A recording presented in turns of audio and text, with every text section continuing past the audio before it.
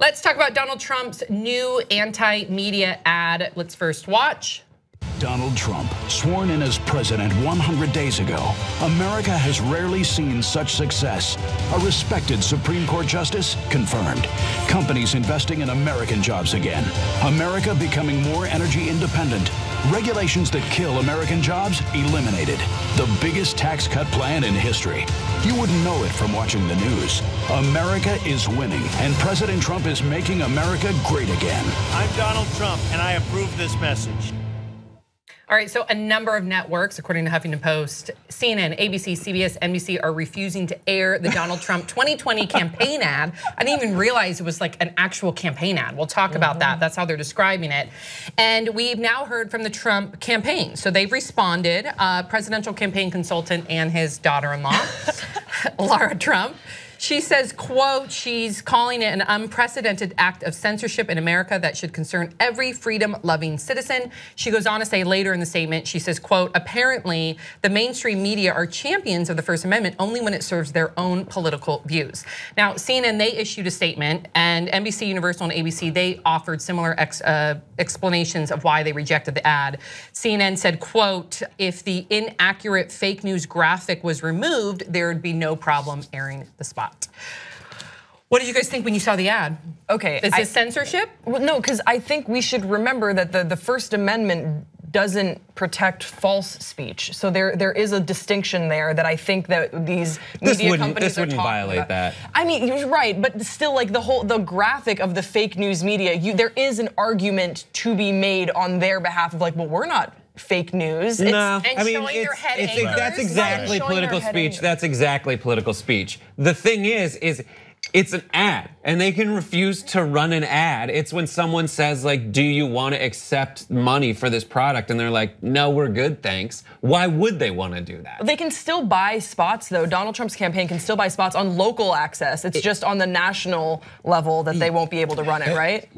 Well, they can buy ads anywhere that will accept their money and run the ads. And this is one place it's like, are you kidding me? You're being a dick. Why should we be nice to you? Exactly, and I mean, let's call it what it is. It is censorship to some degree. And also Donald Trump and that whole campaign is lambasting these networks' corporate assets, which is their on-camera talent. You're basically saying that these people who are faces of these networks are fucking losers. Yeah, why are we going after Scott Pelley? Right, but I mean, Scott Pelley's like this very earnest newsman. And Rachel Maddow, Laura Trump says that it's sad that these media outlets don't want to accept the facts. Well, okay, but this ad is not factual. What you're saying is that he's been so successful in his first 100 days that it's blowing our minds. It's not, that's fake news. Right. So, I mean, She also said too in the interview that she, like for Americans that don't watch Fox News, she gave Fox News a shout out saying, if you don't watch Fox News, then you probably are not getting all the correct information. So understandably, these competing networks are gonna be like, then fine, air it on Fox News. We don't care about this. Well, it's been passed around, it's been circulated through a lot of different right-wing websites and since then it's been pulled, it's all over social media, and that's scary because it is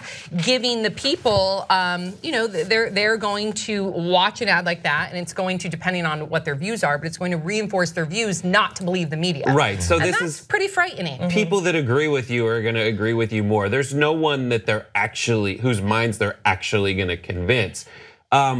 What I also like about this is Trump spent the week before this ad came out downplaying what he called the artificial 100-day mark. And then he goes and says, you shouldn't judge someone by what they do in 100 days. But I was so awesome my first 100 days. Also, he quotes a Boston Globe ad where he says it's the biggest tax cut in history. If you read that article, the Boston Globe isn't saying it's the biggest tax cut in history. They're quoting Donald Trump's office saying that it's the biggest tax cut in history. The rest of that article says stuff like, Donald Trump it's a one-page sketch short on details, and it'll shift the tax burden away from the wealthy onto people who can't afford it. So that's what's so frustrating about it. It goes after the other news for being fake, but it is doing everything that you would criticize someone for doing if they wanted to stress fake news. He talks about the Keystone Pipeline.